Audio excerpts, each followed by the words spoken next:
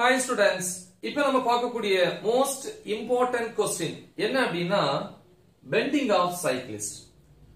Bending of cyclist என்ன cyclistனா cycle ஓட்டுறவங்கள வந்து cyclist னு சொல்லுவோம். அப்ப bending of cyclistனா ஒரு cyclist வந்து ஒரு circular roadல வந்து டர்ன் பண்ணும்போது இல்லையா வளைவான ரோடுன்னு சொல்லுவோம் இல்லையா அதான் circular roadல வந்து டர்ன் பண்ணும்போது என்ன ஆங்கிள்ல வந்து டர்ன் பண்ணணும். சோ ஒரு பர்టిక్యులர் ஆங்கிள்ல டர்ன் பண்ணாதான் ஸ்கிட் ஆகாது. சோ அந்த ஆங்கிள்ல தான் நம்ம என்ன பண்ண போறோம் அப்படினா கால்குலேட் பண்ண போறோம்.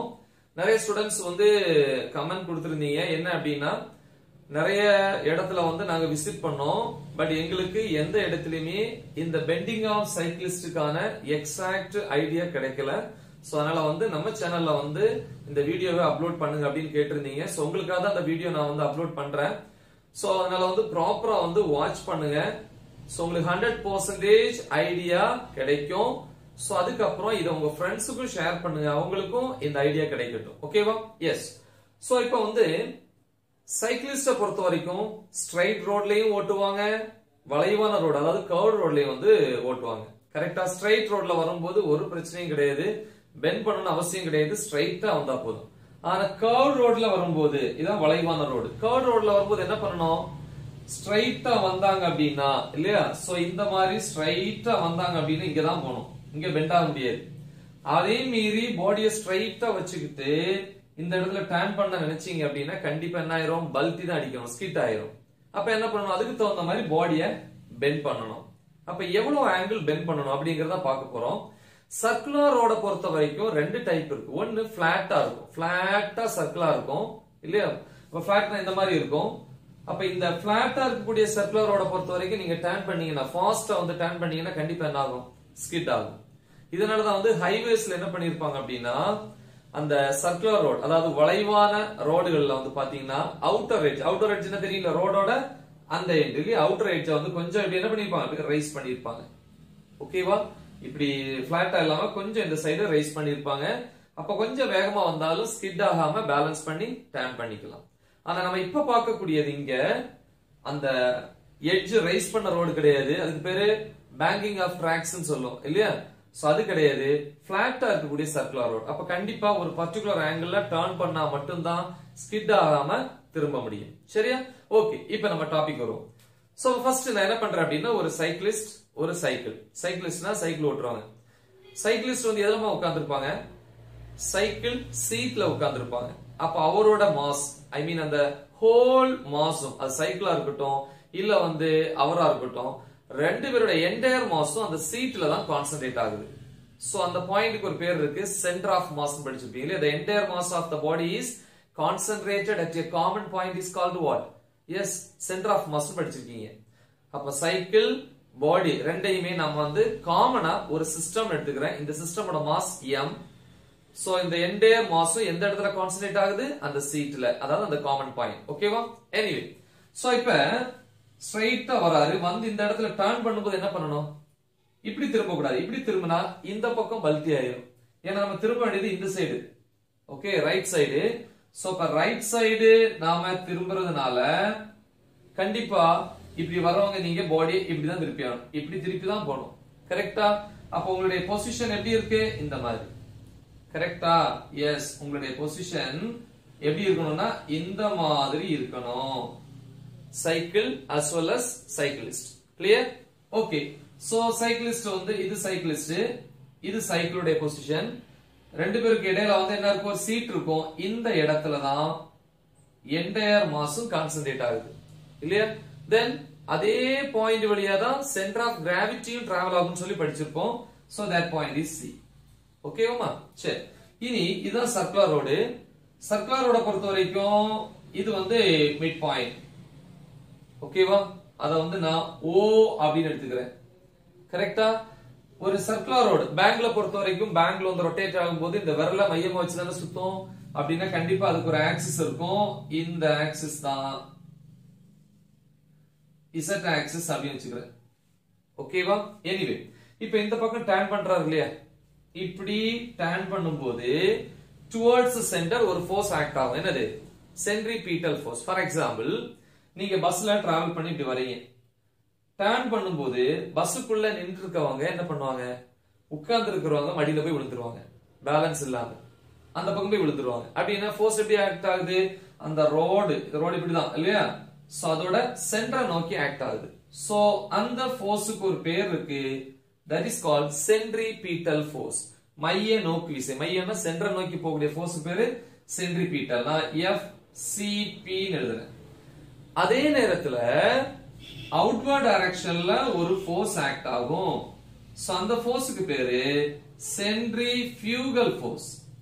எதை வச்சு சொல்றோம் அப்படின்னா, இப்ப எக்ஸாம்பிள் நீங்க பஸ்ல டிராவல் பண்ணல, பஸ்ஸுக்கு வெளியே நிக்கிறீங்க, பஸ் டர்ன் ஆகும்போது உள்ள நின்னுட்டு இருக்கிறவங்க இந்த மாதிரி போய் விழுவாங்க. ஓகேவா? சோ அது சென்ட்ரிபீட்டல் ஃபோர்ஸ், மைய நோக்கு, சென்டர் நோக்கி, ரோடோட சென்டர் நோக்கி போகக்கூடியது. ஓகே, இப்ப நீங்களும் அந்த பஸ்ல டிராவல் பண்றீங்க, ஆனா நீங்க எங்க நிக்கிறீங்க அப்படின்னா ஃபுட்பால்ல நிக்கிறீங்க. ஓகேவா? இப்ப பஸ் திடீர்னு டர்ன் ஆகும்போது, பஸ்ஸா இருக்கட்டும் சைக்கிளா இருக்கட்டும் வாட் எவர் மேபி, பஸ் திடீர்னு டர்ன் பண்ணும்போது உள்ள நின்னுட்டு இருக்கிறவங்க இந்த பக்கம் போய் விழுவாங்க. ஃபுட்பால்ல நீ ஃபுட்பால்ல நிக்கிற அப்படிதானப்பா, அப்ப ஃபுட்பால்ல நின்னுட்டு இருக்கிற நீ எந்த பக்கம் போய் விழுவீங்க, இந்த பக்கம் போய் விழுவீங்க. கரெக்டா? ஃபுட்பாலுக்கு வெளியே. அப்ப எந்த அளவுக்கு இன்வர்ட் டைரக்ஷன்ல ஒரு ஃபோர்ஸ் ஆக்ட் ஆகுதோ அதே அளவுக்கு அவுட்வர்ட் டைரக்ஷன்ல அவே ஃப்ரம் தி சென்டர் விட்டு வெளியே ஒரு ஃபோர்ஸ் ஆக்ட் ஆகும். அதுக்கு பேரு தான் சென்ட்ரிஃபியூகல் ஃபோர்ஸ். கரெக்டா? சரி, சோ இப்ப நம்ம எவ்வளவு ஆங்கிள் பெண்ட் ஆகணும் அப்படிங்கறத பார்க்க போறோம். இப்படி ஸ்ட்ரைட்டா வந்தாலும் கரெக்டா டர்ன் பண்ண முடியாது, ஸ்கிட் ஆகும். ஃபுல்லா பெண்ட் பண்ணாலும் கீழே விழுந்துரும். அப்ப ஸ்ட்ரைட்டுக்கும் ஃபுல் பெண்டுக்கும் இடையில ஒரு ஆங்கிள், அந்த ஆங்கிளை சூஸ் பண்ணி டர்ன் பண்ணாதான் பெர்ஃபெக்ட்டா டர்ன் பண்ண முடியும். பாப்போமா? ஓகேமா, குட். இப்ப நீங்க ஸ்ட்ரைட்டா வரீங்கன்னா இதுதான் ரோடு, ஸ்ட்ரைட் ரோடுன்னு வச்சுக்கோங்க. ஸ்ட்ரைட்டா சைக்கிள் எப்படி வரீங்க அப்படின்னா கண்டிப்பா இந்த ரோட்ல இருந்து நமக்கு என்ன கிடைக்கும், கிராவிடேஷனல் ஃபோர்ஸ் கீழே கிடைக்கும். டிராவல்ல இருக்கும்போது ஒரு ஃபிரிக்ஷனல் ஃபோர்ஸ் இருக்கும் இல்லையா. இதே ஆக்சிஸ் நான் இங்க தனியா வரைக்க போறேன். சோ இந்த லைனான எக்ஸ்டெண்ட் பண்ணிப்போம். இது அந்த சைக்கிளிஸ்டோடது இல்லையா, சைக்கிள் பிளஸ் சைக்கிளிஸ்டோடது. இதை நான் ஒரு ஆக்சிஸ் எடுத்துக்கிறேன். இந்த ஆக்சிஸ் தான் இந்த ஆக்சிஸ் Z. ஓகே, அதே மாதிரி எர்த்துக்கு வந்து பிளாட் சர்ஃபேஸ் ஒன்னு இருக்கு இல்லையாப்பா, அது இப்படி எடுத்துக்கிறேன். ஓகேவா? சோ எர்த் வந்து எந்த ஃபோர்ஸை ப்ரொவைட் பண்ணும், நார்மலா சைக்கிளா இருக்கட்டும் பஸ்ஸா இருக்கட்டும் ரோல் பண்ணும்போது கண்டிப்பா டயருக்கும் சர்ஃபேஸ் இடையில ஒரு ஃபிரிக்ஷன் இருக்கும், ஃபிரிக்ஷனல் ஃபோர்ஸ். அதே நேரத்துல ரோட்ல இருந்து சைக்கிளுக்கு வந்து அப்வர்ட் டைரக்ஷன்ல ஒரு ஃபோர்ஸ் கிடைக்கும், that is what, normal force. சரியா? ஓகே, இப்ப அந்த சைக்கிள் ஸ்ட்ரைட்டா வரும்னு வச்சுங்களேன். ஸ்ட்ரைட்டா வரும்போது கண்டிப்பா டவுன்வர்ட் டைரக்ஷன்ல என்ன ஃபோர்ஸ் இருக்கும், ஸ்ட்ரைட்டா வரும்போது டவுன்வர்ட் டைரக்ஷன்ல கிராவிடேஷனல் ஃபோர்ஸ் இருக்கும். அதே நேரத்துல இந்த சர்ஃபேஸ் மேல் நோக்கி ஒரு ஃபோர்ஸ் கொடுக்கும், அதுக்கு பேரு நார்மல் ஃபோர்ஸ். ரெண்டு ஃபோர்ஸுமே எப்படி இருக்கும், பேலன்ஸா இருந்துச்சுன்னா சோ அந்த மோஷனுக்கு பேரு டிரான்ஸ்லேஷனல் மோஷன். ரெண்டுமே பேலன்ஸா இருந்துச்சுன்னா அந்த ஈக்குலிபிரியம், ரெண்டுமே பேலன்ஸ் இல்லையா, பேலன்ஸ்னா அந்த equilibrium, that balance is called translational equilibrium சொல்லுவோம். ஓகே, அப்ப இந்த டிரான்ஸ்லேஷனல் ஈக்குலிபிரியத்துல நெட் ஃபோர்ஸ் என்ன, டோட்டல் ஃபோர்ஸ் என்ன, இந்த ரெண்டு ஃபோர்ஸ் ஆட் பண்ணா கிராவிடேஷனல் ஃபோர்ஸும் இதுவும் ஈக்குவலா இருக்கா, இது பாசிட்டிவ் டைரக்ஷன் பிளஸ்ல இருக்கும், இது நெகட்டிவ் டைரக்ஷன் மைனஸ்ல இருக்கும், ரெண்டு ஆட் பண்ணா 0. So net force F net is equal to 0. Okay, இப்ப நம்ம டர்ன் பண்றோம். டர்ன் பண்ணும்போது என்னென்ன ஃபோர்ஸ் இருக்கு, ஒன்னு டவுன்வர்ட் டைரக்ஷன்ல கிராவிடேஷனல் ஃபோர்ஸ் இருக்கு. டர்ன் பண்ற நேரம் ஃபுட்பால்ல நின்று இருந்தா நம்ம வெளியே போய் விழுந்துருவோம்னு சொன்னேன் இல்லையா, அதே மாதிரி இங்க என்ன இருக்கு, சென்ட்ரிஃபியூகல் ஃபோர்ஸ் இந்த டைரக்ஷன்ல இருக்கு. சரியா? அப்ப இந்த ஆக்சிஸ் கூட மேக் பண்ண வேண்டிய ஆங்கிள் தீட்டா. இது தீட்டானா இது என்னவா இருக்கும், the same theta. இப்ப நேம் கொடுப்போம். இது வந்து C, ஏற்கனவே கொடுத்திருந்தேன், சென்டர் ஆஃப் மாஸ் இல்லையா, அந்த சீட் நம்ம உட்கார்ந்து இருக்கிற சீட். அதே மாதிரி அது வழியா தான் கிராவிட்டி ஃப்ளோ ஆகுதுன்னு சொன்னேன், அதனால லெட்டர் C. இந்த பாயிண்ட்க்கு A, இந்த பாயிண்ட்க்கு B அப்படின்னு கொடுத்துக்கிறேன். சரி, இப்ப நல்லா கரெக்டா கவனிங்க. சைக்கிளிஸ்டும் சைக்கிளும் ஸ்ட்ரைட்டா வராங்க, பாடியை வந்து ஸ்ட்ரைட்டா வச்சுக்கிட்டு இந்த இடத்துல டர்ன் பண்ண நினைச்சாங்கன்னா ப்ராப்பரா டர்ன் பண்ண முடியுமா, முடியாது. ரோட விட்டு வெளியே தான் வரணும், இல்லைன்னா ஸ்கிட் ஆகும், பல்பி அடிக்கும் இல்லையா. ஒருவேளை அவங்க இப்படி வந்தாங்க அப்படின்னா வெளியே வந்து ஸ்கிட் ஆகலாம், ஏன்னா ரோடு இந்த பக்கம் இருக்கு. அப்ப எப்படி வரணும், இந்த மாதிரி வரணும். கரெக்ட் இந்த மாதிரி வரக்கூடிய ஆள் அந்த பர்சன் சைக்கிள் இந்த மாதிரி டர்ன் பண்ணணும் நம்ம புக்ல டயக்ராம்லாம் இருக்கும் இல்லையா எனிவே சப்போஸ் இப்படி வந்தால் டவுன்வர்ட் டைரக்ஷன் ஆக்ட் பண்ணக்கூடிய கிராவிடேஷனல் ஃபோர்ஸ் என்ன பண்ணணும் இத இந்த மாதிரி ரொட்டேட் பண்ண வைக்கணும் கரெக்ட்டா அப்ப கிராவிடேஷனல் ஃபோர்ஸ் இந்த டிஸ்டன்ஸ் இந்த டைரக்ஷன்ல ரொட்டேட் பண்ணுது along AB அல்லது BA அப்படினு சொல்லுவோம் இல்லையா எனிவே சோ அப்ப கிராவிடேஷனல் ஃபோர்ஸ்னால இங்க ரொட்டேஷன் வந்து clockwise direction ஓகேவா சோ அப்ப clockwise direction யாரால கிராவிடேஷனல் ஃபோர்ஸ்ல இப்படி இருக்குறத இப்படி ரொட்டேட் பண்ணனும் ஆனா நாம வர்றது இப்படிதான் ஆன்டி கிளாக்வைஸ் டைரக்ஷன் ஆனா கிராவிடேஷனல் ஃபோர்ஸ் அதுக்கு ஆப்போசிட் டைரக்ஷன்ல இருக்கு சோ அதனால it is taken as negative சரி ஓகேமா இப்படி இருக்குறது என்ன பண்றோம் கிராவிடேஷனல் ஃபோர்ஸ்னால இப்படி மாத்துறோம் ஆனா கிராவிடேஷனல் ஃபோர்ஸ் மட்டுமே ஆக்ட் பண்ணிட்டு இருந்தா கண்டிப்பா என்ன ஆகும் இது கீழ விழுந்துரும் இல்லையா அப்ப என்ன ஆகணும் மேலே ஒரு ஃபோர்ஸ் பேலன்ஸ் ஆகணும் கரெக்ட்டா அப்ப சென்ட்ரிஃபியூகல் ஃபோர்ஸும் அதோட சப்போர்ட்ட கொடுக்கணும் ஆனா இதுக்கு ஆப்போசிட் டைரக்ஷன்ல கொடுத்தாதான் என்ன ஆகும் கரெக்ட்டா பேலன்ஸ் ஆகும் ஒரே டைரக்ஷன்ல இருக்க கூடாது ஆப்போசிட் எப்படி இருக்குன்னா இந்த மாதிரி இருக்கணும் அப்ப எப்ப இந்த ரெண்டு ஃபோர்ஸ் பேலன்ஸ் ஆகுதோ அப்பதான் அது சேஃப் டர்னா இருக்கும் அப்ப இதுக்கு சென்ட்ரிஃபியூகல் ஃபோர்ஸ் ஆப்போசிட் டைரக்ஷன் அப்ப இது என்ன டைரக்ஷன் ஆன்டி கிளாக்வைஸ் டைரக்ஷன் ஆனா அந்த சைக்கிளிஸ்ட் வரக்கூடிய அதே டைரக்ஷன்ல இருக்கிறதுனால அது பிளஸ் ஓகேவா சரி அப்ப கிராவிடேஷனல் ஃபோர்ஸ்னாலயும் ஒரு டார்க் ரொட்டேஷனல் ஃபோர்ஸ் இதனாலயும் ஒரு டார்க் பட் ரெண்டுமே பேலன்ஸ் இன் opposite direction so net dark வந்து 0 அப்படி இருந்தா அந்த ஈக்குலிபிரியத்துக்கு என்ன பேரு ரொட்டேஷனல் ஈக்குலிபிரியம் அப்ப இங்க எழுதலாம் ஃபார் ரொட்டேஷனல் ஈக்குலிபிரியம் என்ன கண்டிஷன் நெட் டார்க் அல்லது டோட்டல் டார்க் வந்து 0 டார்க்னா ரொட்டேஷனல் ஃபோர்ஸ் என்ன formula tau is equal to force into perpendicular distance ஓகேவா எஸ் சோ இதோட ரேடியஸ் என்னப்பா இந்த கிரவுண்டோட ரேடியஸ் இல்ல இதுல இருந்து இப்படி வரைச்சுக்கலாம் இல்ல இப்படி வரைச்சுக்கலாம் எப்படி வேணா வரைச்சுக்கலாம் திஸ் இஸ் ரேடியஸ் இந்த பக்கம் போட்டாலும் ஒண்ணுதான் ஓகேவா குட் எனிவே விஷயத்துக்கு வருவோம் அப்ப நெட் டார்க்னா டோட்டல் டார்க் கிராவிடேஷனல் ஃபோர்ஸ்னாலயும் ஒரு டார்க் இதனாலயும் ஒரு டார்க் சென்ட்ரிஃபியூகல் ஃபோர்ஸ் அப்ப ரெண்டையும் ஆட் பண்ணும்போது நெட் ஆனா வேல்யூ என்ன வரும் 0 செக் பண்ணுவோம் net dark is equal to gravitational ஃபோர்ஸ்னால dark என்ன ஃபார்முலா அல்ல நீங்க எழுதிக்கலாம் இல்லையா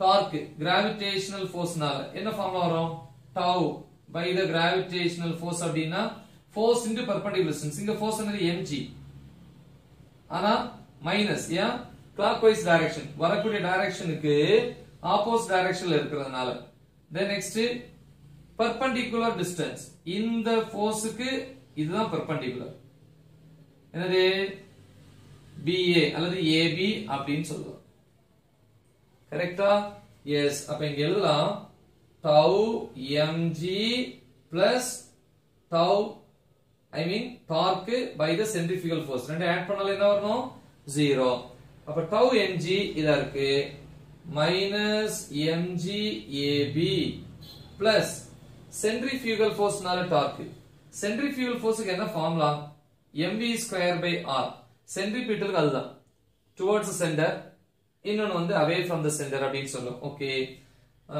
ஃபார்முலா என்ன டார்க்குக்கு force into perpendicular distance force என்னது force யாரால centrifugal force நால mv square by r இந்த centrifugal force இப்படிதானே இருக்கு அப்ப இப்படி வரக்கூடிய centrifugal forceக்கு எது perpendicular distance இதுதானே perpendicular distance இது கரெக்ட்டா CB அல்லது BC அப்படினு எடுத்துக்கலாம் BC equal to 0 இப்போ இந்த மைனஸ் டைம் அந்த பக்கம் போயிடுச்சுனா பிளஸ் ஆயிரும் இல்லனா இது அந்த பக்கம் கொண்டு போயிரோமா அப்ப மைனஸ் mg AB equal இது அங்க போயிடுச்சுனா minus mv square by r BC இப்போ இதுல இந்த m மைனஸ் மைனஸ் கேன்சல் ஆயிரும் அப்ப என்ன கிடைக்கும்னா g into AB equal to v square by r into BC இது ஈக்குவேஷன் நம்பர் 1 சோ இப்போ பாப்போம் in triangle இந்த triangle எடுத்து தான் அந்த θவை கண்டுபிடிக்க போறேன் θ தான கால்குலேட் பண்ணனும்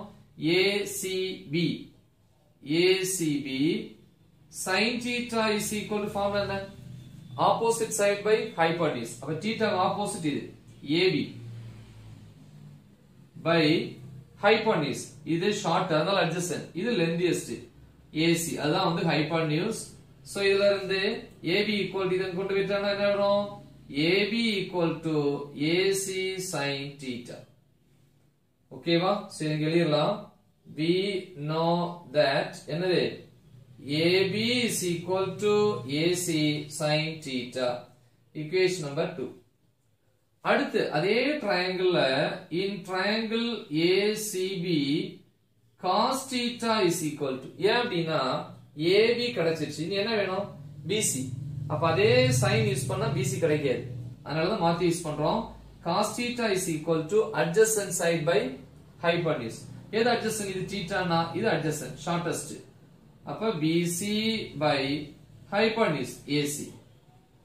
இது இங்க போயிடுச்சுன்னா BC is equal to AC cos theta. கரெக்ட்டா? சோ இங்க எழுதலானது BC is equal to அதே மாதிரிதான் AC cos theta. இது equation number 3.